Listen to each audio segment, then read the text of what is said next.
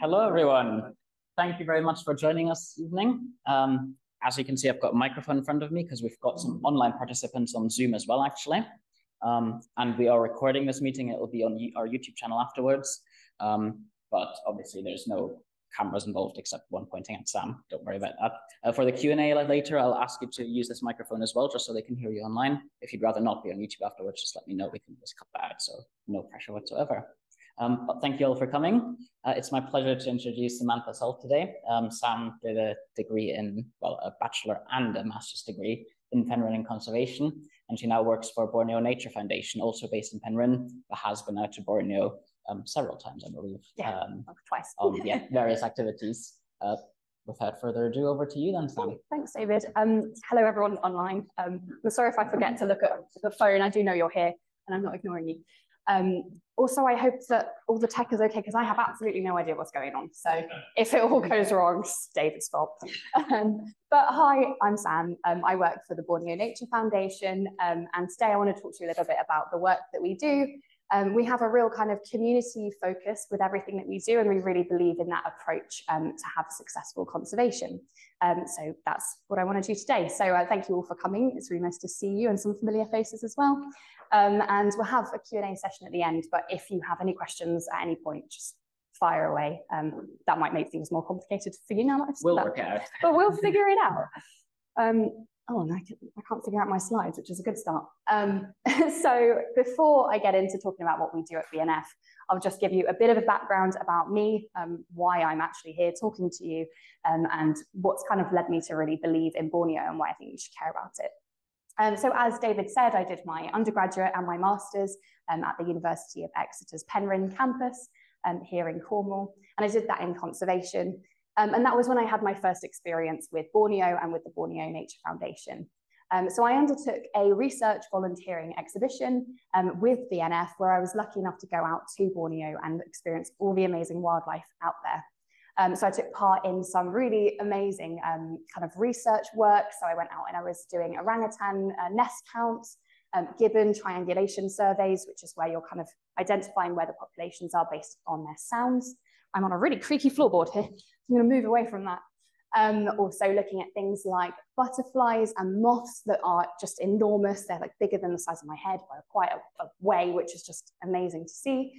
Dragonflies, damselflies, and fish surveys, all of this sort of stuff. So it's just really amazing to be immersed in the forest, and kind of more immersed than you would like to be sometimes when you're falling in peat and basically just living your life in a swamp. But when I was there, I was really lucky to have my first experience seeing a wild orangutan. And this was a really magical experience, because in the area that we were, orangutans aren't necessarily used to being around people, so it wasn't a given that we'd actually see them. And I wasn't supposed to be on that research project that day. I was meant to be doing something completely different.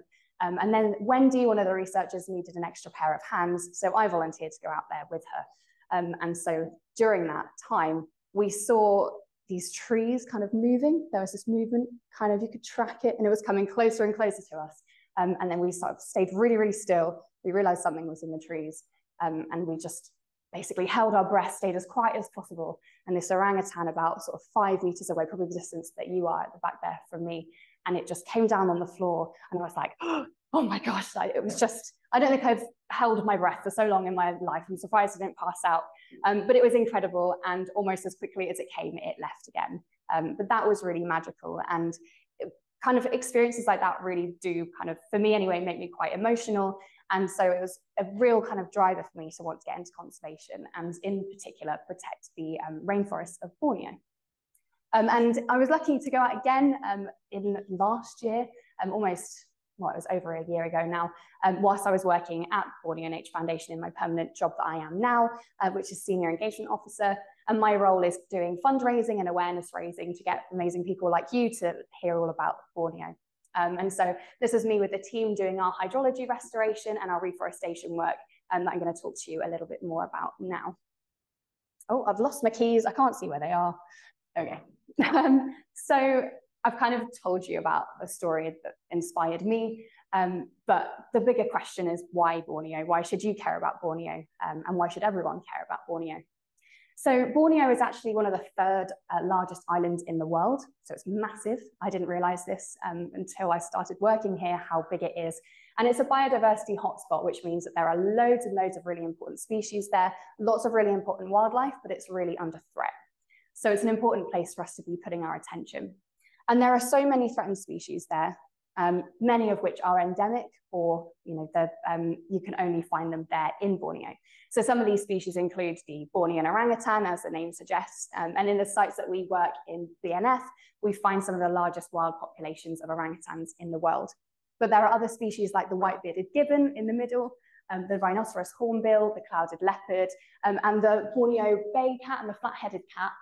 We have 5 species of wild cats in Borneo, and in our sites we find all of them, and they're really understudied. So we also have a program where we're working to understand these so that everybody around the world can better understand their behavior and their conservation.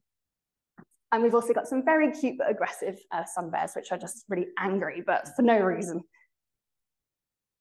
But it's not just the wildlife that's important, it's also the landscape itself. And so the areas that we work in Borneo, in the Borneo Nature Foundation, are peat swamp forests, one of which is the Sabang National Park, which is where our primary programs are. This is a photo here of the peat swamp.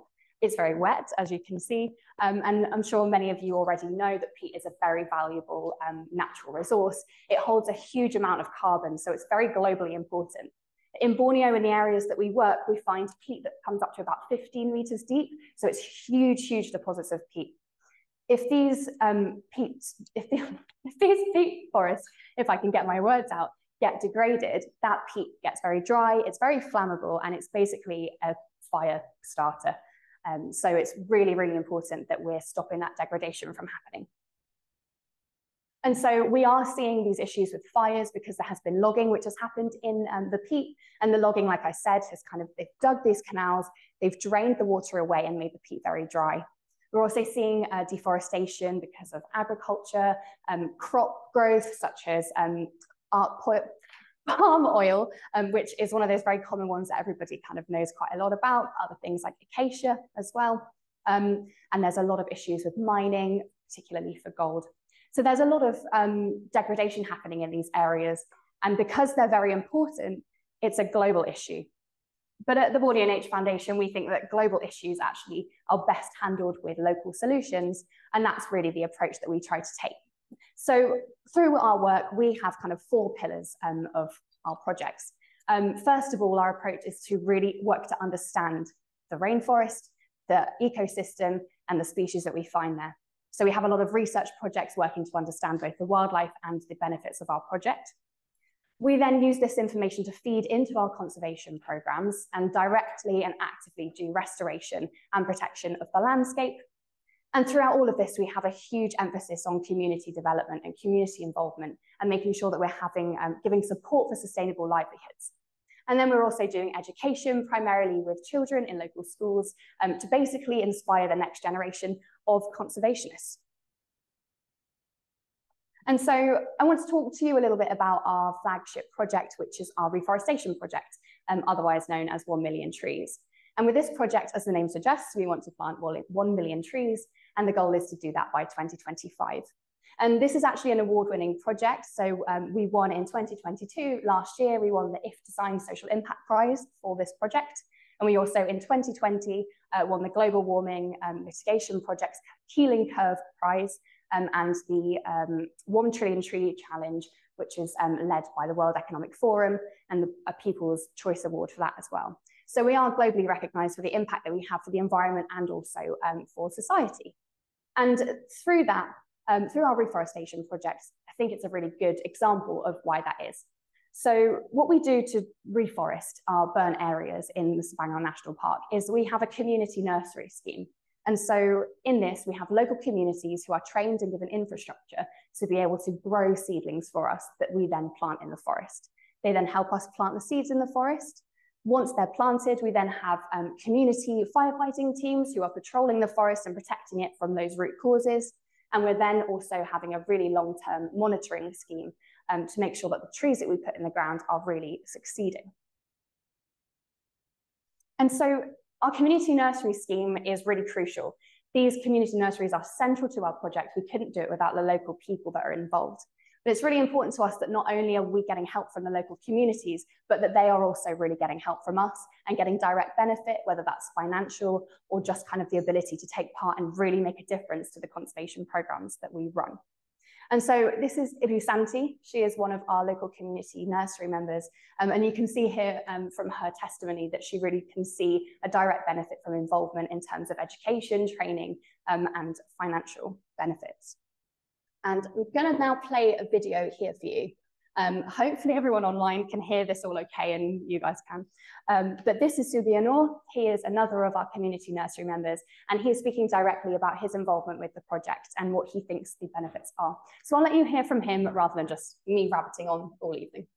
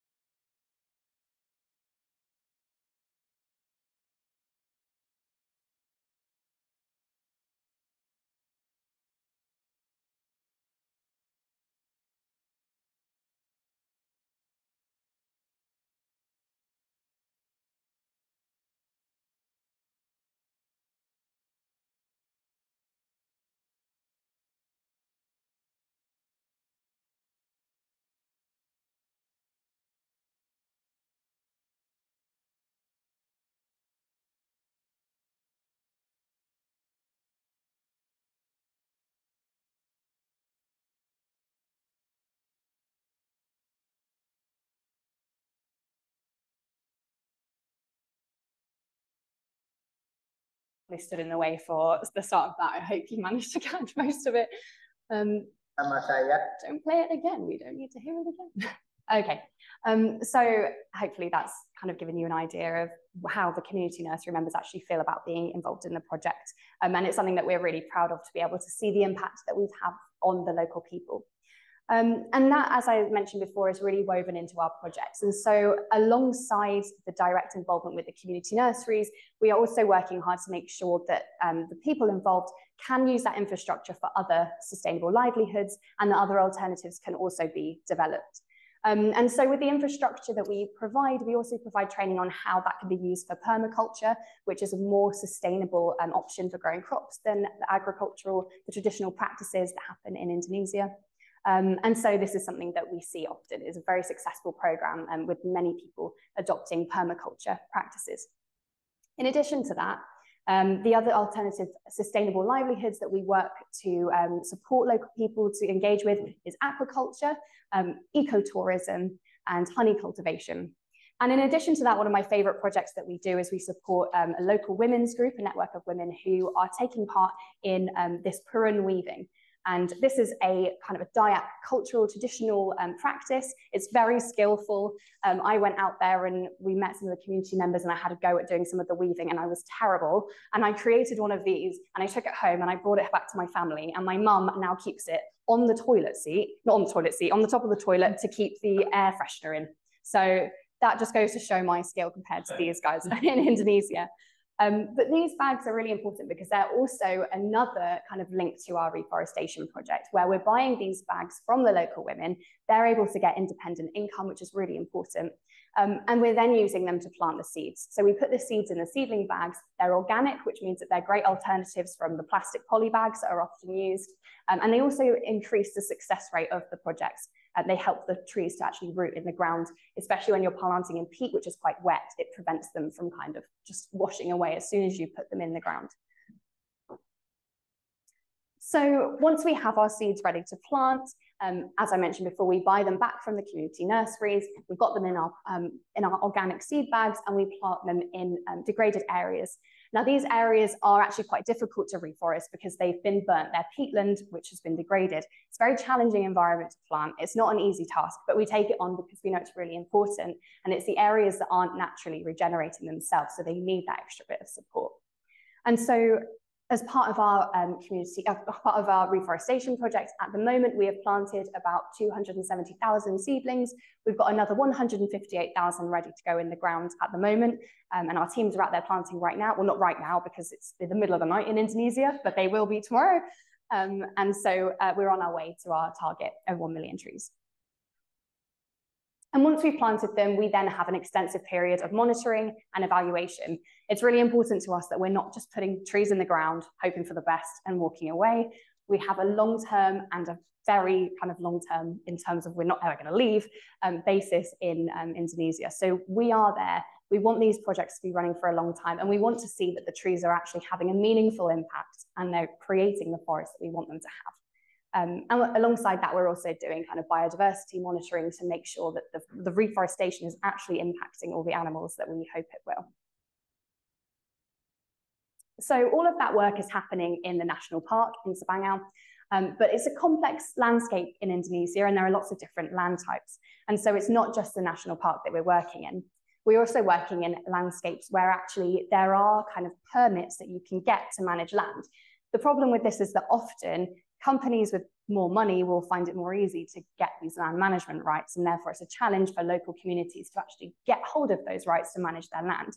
And so one of our programs is our social forestry scheme, and as part of this, what we're doing is we're helping local communities within villages to get these permits so that they can manage the land themselves, which gives them that kind of ownership over their ancestral land, which is culturally very important, but it also helps with the conservation of the land. So with all of the work that we're doing, putting community members at the very center of it, we see that we're having a really big impact, and we are very hopeful that this impact can continue. But fires are a problem, and this has been a very kind of topical issue for us lately because it's been a very difficult time over the last few months. So in Indonesia, between kind of September and November, usually we have a dry season. And during this time, often fires can be a threat, especially as I mentioned with the peat being very dry and flammable. This year, many of you may know that it's been an El Nino year, which means that it's hotter and drier than usual. And so the fire risk has been higher. And this has meant that our firefighting teams have had to respond to a lot of fires in the area. Fortunately, we haven't had any of our reforestation sites impacted, which is really promising, but there have been some areas within the national park which we've lost. And so recently we have run our firefighting campaign, and the idea behind this campaign is to really spread the word about the work that we're doing, not only as an emergency response, but all year round to kind of reduce the impact and the threat of fires. So I'm going to play you this quick campaign video from our recent campaign. Hopefully the sound will all be okay, and I will try and not stand in the way of it this time. This isn't a film about fire.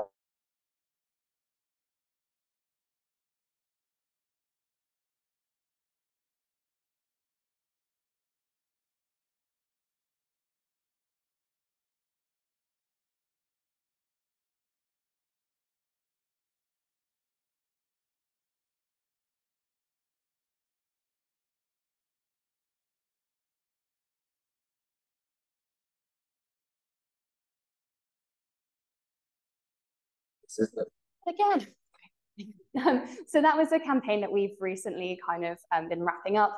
And like I said, to kind of highlight really that although there's a huge amount of importance with emergency firefighting, it's also thinking about how you can reduce fire risk the whole year round, which is something that we really take quite seriously. But again, the whole point of this talk is thinking about how communities are really leading the way in conservation. And our firefighting is a prime example of that. So we at the moment have a network of 15 community-led firefighting teams which we support. And this is, again, loads of local people who are just taking part in this and really leading the way for action. So we provide training, equipment, and support for these firefighting teams who act very quickly to respond to fires.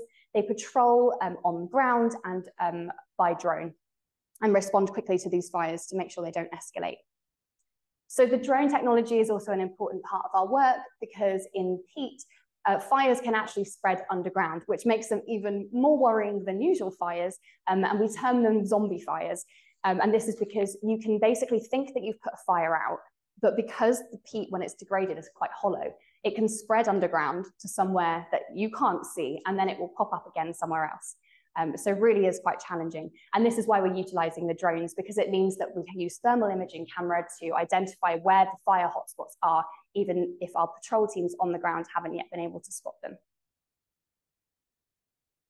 And then all year round, what we're doing is we're restoring the natural hydrology of the peatland. So we are blocking canals that were illegally dug for logging to get the water back in the peat, to re-flood it or re-wet it. And this kind of restores the natural fire resistance within the peatland. And so the bottom line really of everything that we're doing is that we really believe that people are the heart of conservation. We couldn't do what we do without the community members that really commit to the action that they're taking part in. But we also feel that we have a really important role there to support people to get involved, to give them real direct benefits, to feel empowered to take action. And that kind of brings me to a close. Obviously, these are kind of local solutions and local action, but it always needs support from everybody as far as we can reach. So if you are able to give any kind of donation towards us, whatever value, that would be hugely appreciated. We do have a monthly donation scheme, so if you are able to, that would be amazing. However, money is not the only thing that helps us, and if you could even just give us a follow on some of our new social media accounts that we are growing at the moment, that would help us to get the word out. We also have a newsletter you can sign up to on our website if you're interested to hear about all the things that we do. But otherwise, I'm happy to have a chat about all the different ways that you can get involved. And if you have any questions at all, which hopefully you do, then I am more than happy to answer. So thank you for listening to me ramble on for the last half hour or so. And yeah, I hope you've learned something and enjoyed it.